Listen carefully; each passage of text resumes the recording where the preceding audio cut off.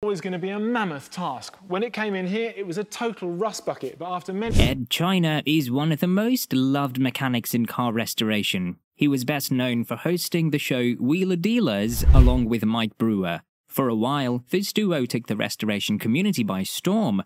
After 12 successful seasons, some unfortunate incidents led to Edd China leaving the show. What was the real reason why he left the show? What's the controversy surrounding Edd China and Mike Brewer? What is he currently doing? Stay till the end of this video to know all the updates about Edd China. Edd China's love for cars started from his childhood. He was a creative child and pursued a degree in engineering product design. Later he started his company, Comfy Banana, to bring his innovative ideas. Although there were some troubles for the company early on, Edd managed to get through them. He even has a Guinness World Record for creating the world's fastest sofa. This unique creativity brought a lot of attention to Edd China. He started making appearances on television and radio shows. Later he joined Mike Brewer to host the show Wheeler Dealers. Mike and Edd became close friends while working for the show, so much so that Edd was the godfather to Mike's child. Why did he leave the show when they were such good friends?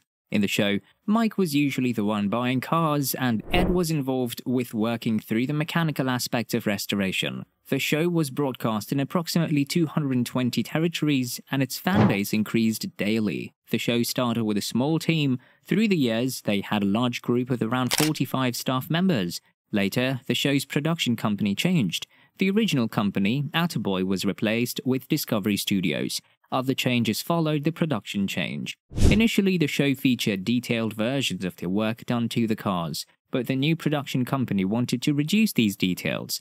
Edd China felt that these details were a necessary aspect of the show.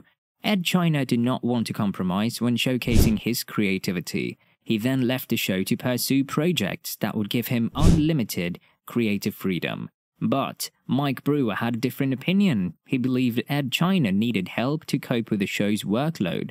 As the show became more popular, particular demands had to be met. But according to Mike, Edd was getting easily frustrated and was always in a foul mood. This difference of opinion caused some heat between Edd and Mike. Although there were rumors that Edd left the show because he was on bad terms with Mike, that was untrue.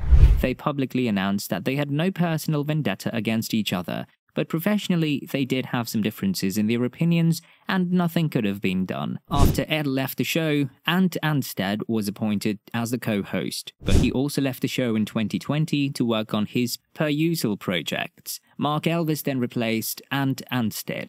The show moved on even after Edd left, but the fans did not. The fans miss Edd's presence on the show.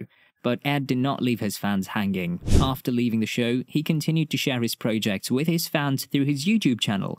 In one of his videos, he acknowledged his departure from the front and urged the fans to be kind to Mike and his family. He even wrote a book called Grease Junkie that included many aspects of life, including the Wheeler Dealers show. Currently, he's working on projects like the BMW E24, a 1967 Volkswagen, an Audi TTA, and many more.